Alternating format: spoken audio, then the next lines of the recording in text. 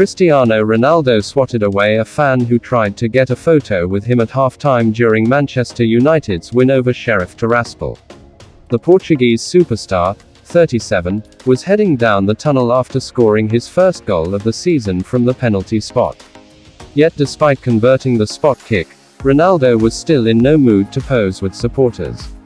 A female fan, WJO, is thought to have been working as a medic at the game, tried to accost him as he made his way back to the dressing room.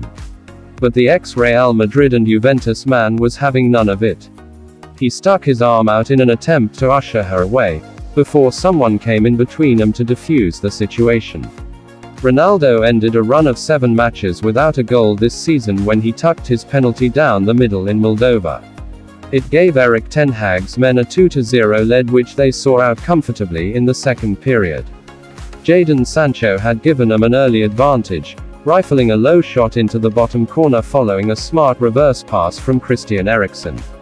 Ronaldo and company will not feature again for United until after the international break.